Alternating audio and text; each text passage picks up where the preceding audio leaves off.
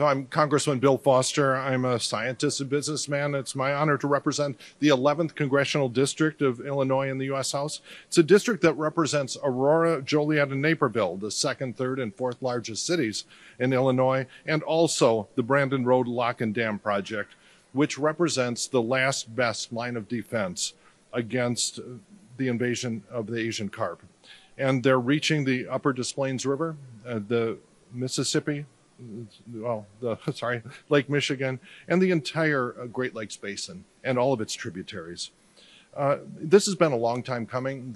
These invasive species were introduced about 40 years ago down in Arkansas. They've been moving up the Mississippi Basin since then. About 15 years ago, we recognized the threat and installed a set of electric barriers, which everyone recognized would not be sufficient to stop this threat.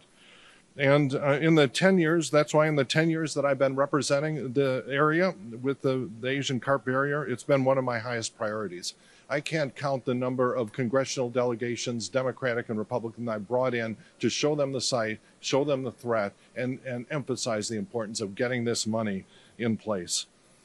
It's hard to appreciate this threat unless you see it up close.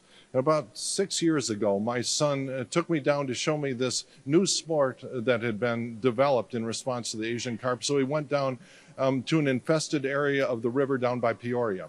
And you get in an outboard boat, and you sit on either side of the engine, and with a compound bow. And you just drive through these infested areas, and these gigantic carp jump out of the bow of the stern wake, and you shoot them as they jump. And it is, it sounds like fun, but seeing an entire river or an entire lake full of this invasive species makes you sick to your stomach. And I guarantee we do not want these in every tributary in the Great Lakes Basin. And so it's also, I guess I'm really very proud that it's thanks to the investment of the Jobs Act that the Army Corps of Engineers finally has the resources that it needs to finish planning and begin construction of this.